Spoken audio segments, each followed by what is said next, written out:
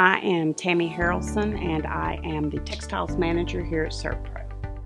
A typical day for me would be my manager would give me the customer's name. I go to the customer, I talk to them about what their needs are, what they need back quickly, what can just be in storage.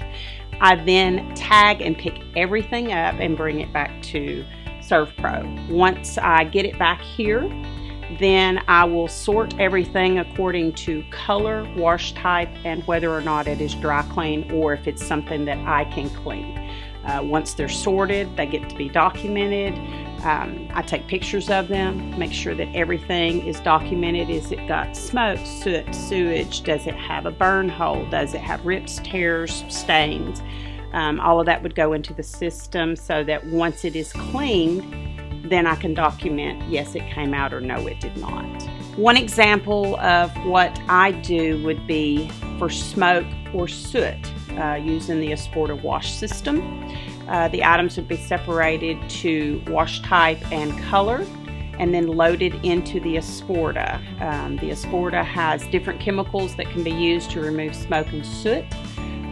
The wonderful thing about the Esporta is I just tell it what I have, what the ailment is, and it automatically dispenses the correct amount of cleaning fluid to remove whatever contaminant is on the clothes. The different things that can go in the Esporta is actually kind of amazing. It can be water, mold, soot, smoke, sewage, biohazard.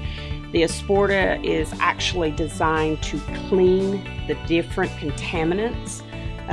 When it comes out of the Esporta, it is decontaminated and clean. You can wash pillows, sheets, towels, clothing, comforters. If I can put it in the Esporta, if it'll fit, it can be washed in the Esporta.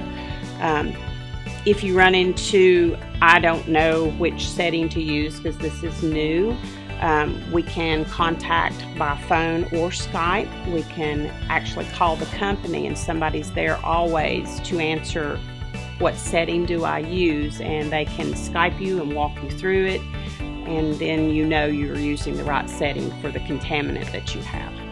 The final process that I do here in the textiles department would be to finish the clothing. They get ironed, hung, they get a bag protective over each item. The items are then boxed with paper and then given back to the customer. Finishing the items is the final touch because they need to be crisp as if they've been to the dry cleaners, but you know, instead it's me doing it. So I am representing the entire company by handing them a finished product back.